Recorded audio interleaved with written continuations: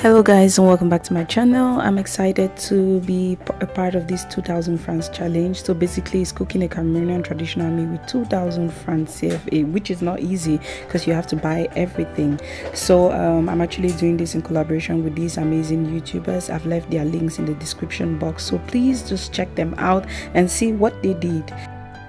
So I'm going to be making bongo chobi, which is a meal typically eaten by the Bassa people in the littoral region of Cameroon. I'm from the northwest region, but I didn't want to give any of the northwest region meals a try, so I just preferred to start from somewhere else. So this is basically everything I had to buy. The most expensive things were the fish, 700 francs, and plantain, 500 francs. So it gives me a total of 2000 francs.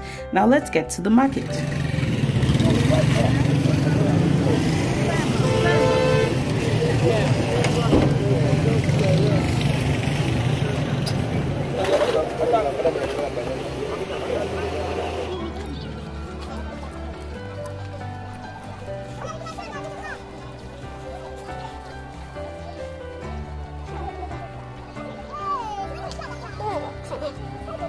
Je veux la tomate de 100 francs.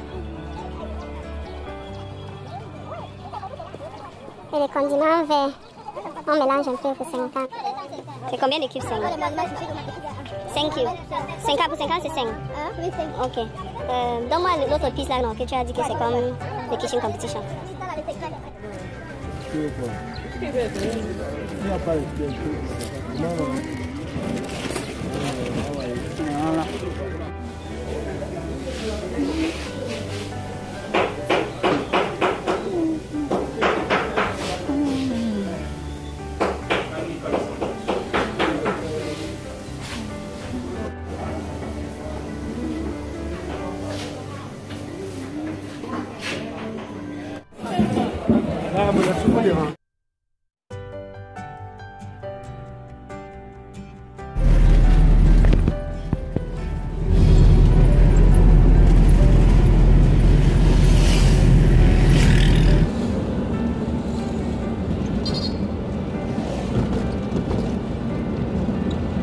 Okay, let me show you what I bought here. Mixed green spices. I bought this for 50 francs, so 25 for this group and 25 for the other.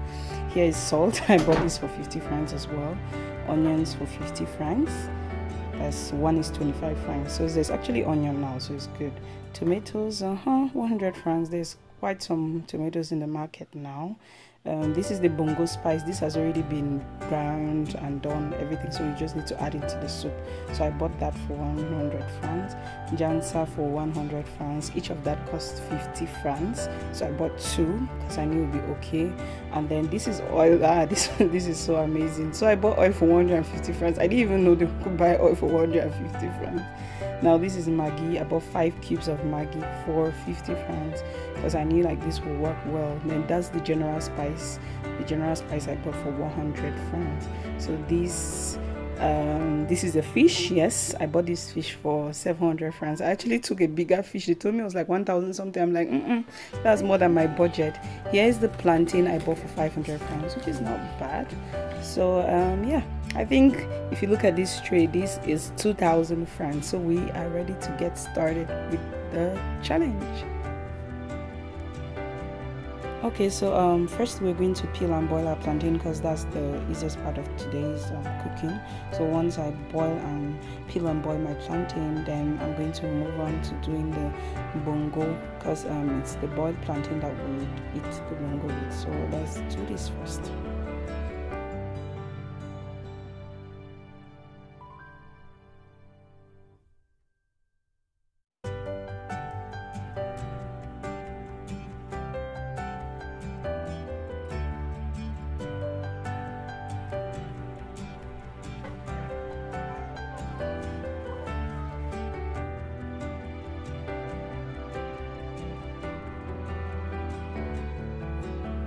Okay, so I'm going to put this in the pot, and it's going to have to boil for just a few minutes. So this is a few minutes later. I'm just checking to be sure everything is okay. Once I check and everything is fine, then I'll get on with the rest of the cooking.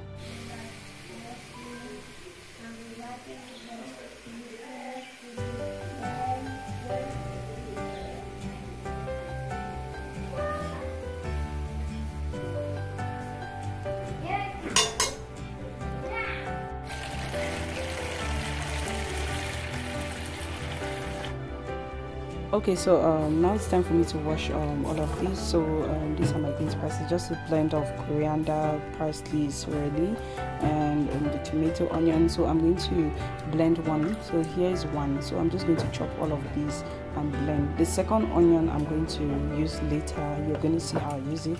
So I'm just keeping one of the tomatoes aside because I feel like that this quantity will be too much, so I've kept one aside. So yeah, this is everything ready in my blender. I have my jansa here. I would have just put it to blend, but I prefer to blend dry stuff in a separate blender just to be sure that it actually blends well. Now with this mbongo spice here, I'm going to add this to the mixture, the whole mixture I'm about to blend. So here I'm going to put in 3 tablespoons of the mbongo spice. So just to let you know, like, this spice are actually being the way they are prepared, they are specific spices, and these are burnt, and then they are being they are blended to look like this. So most of the time when you go to the market, you just find this the way it is, and it makes it easy, like you don't have to start all over, so you can just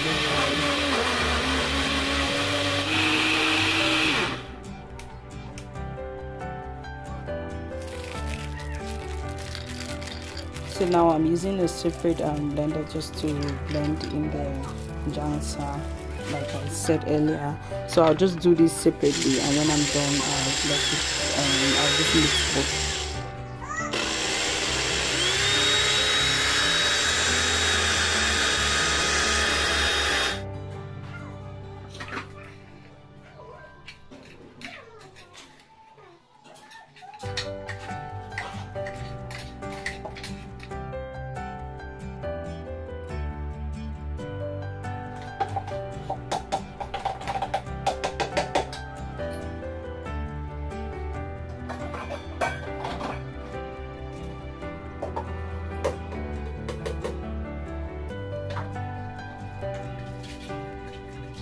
So I'm just going to go ahead now to put like everything inside. So since I already have like this mixture and all, I'm going to add the salt first. And after putting some salt, like just the amount of the quantity I need, I'm going to proceed to add in the Maggi cubes as well. When I add the Maggi cubes, the general spice too that I bought, like this is just a spice that has like a blend of everything, like ginger, garlic, white pepper, black pepper, just this general spice. So I'm also going to add that to this mixture and everything up and just stir.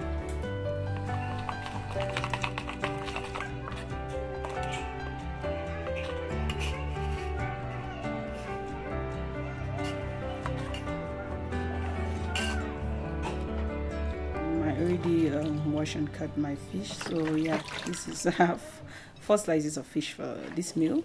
So I'm going to generally what I realize is that people would use mashwaron for bongo chobi, but I actually do prefer mackerel. Like mackerel is like my best fish, and it's the same for every other member of my family, so that's why I prefer to do this. So right now I'm just taking some of that blended goodness with the Maggi and salt and just putting all over the fish, because I will not put the fish at the same time I'm putting in everything.